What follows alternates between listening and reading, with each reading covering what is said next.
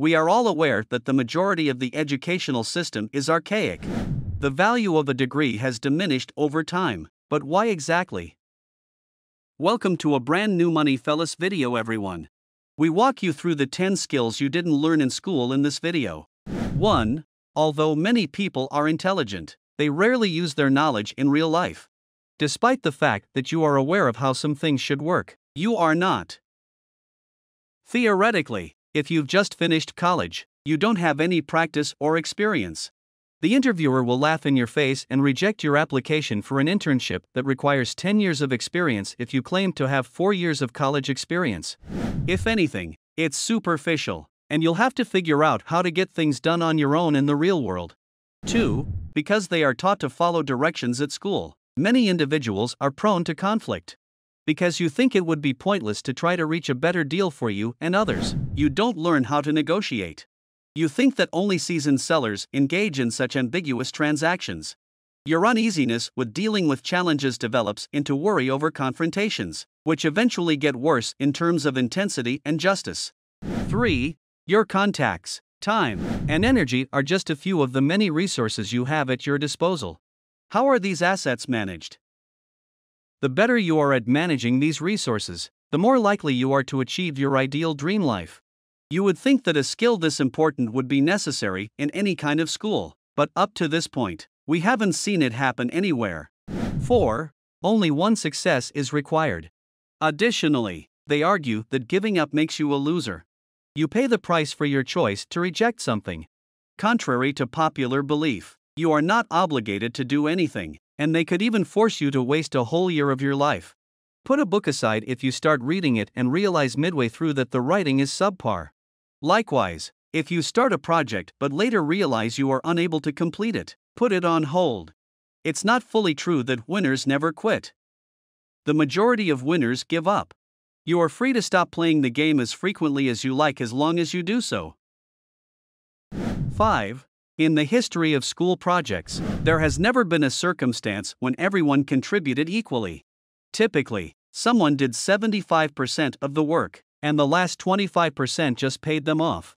In addition, if you were caught cheating on an exam, you were automatically failed. This contrasts with how life truly works. The world functions as a result of people coming together to create something greater than themselves. The basis for our whole species' existence is people grouping together in tribes and cooperating for food and protection. Why this talent is not taught in schools but is instead punished is beyond our comprehension. 6. There are several ways to express the same idea and numerous methods to achieve the same outcome, but school teaches you that there is only one way, and that way is precisely as the instructor stated it. If you say anything different, you are wrong even if you are right, which prevents any form of critical thought. Of course, this is incorrect. There are a number of options that might finally lead to a solution. Rome is accessible from a variety of routes. Another piece of advice is to understand how to support this strongly. It shouldn't spark a debate. 7. You must pay your set costs in order to survive in today's environment. Taxes, inflation, credit, retirement plans, bureaucracy, and other factors are examples of this. You will be expelled from the life plan if you don't figure out how to handle it.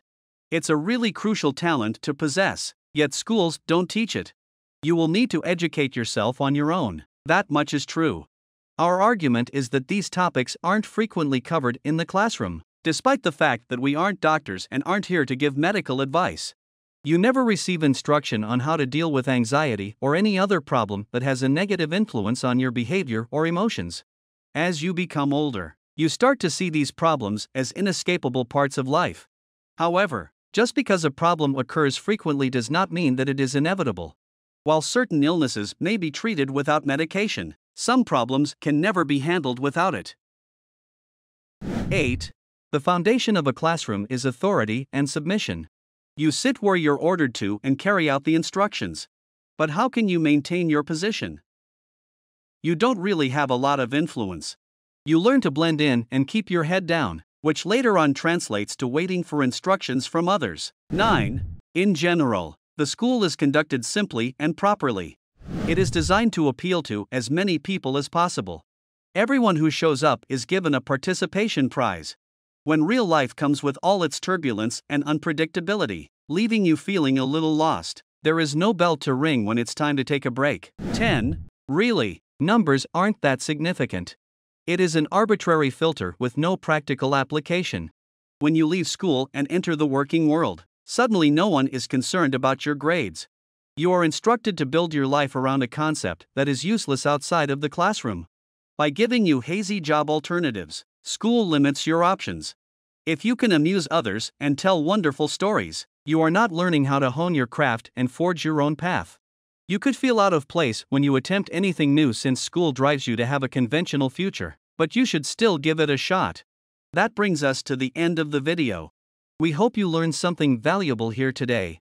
Guys, what other skills would you like to learn in school? Let us know in the comments. Don't forget to like, subscribe and share this video.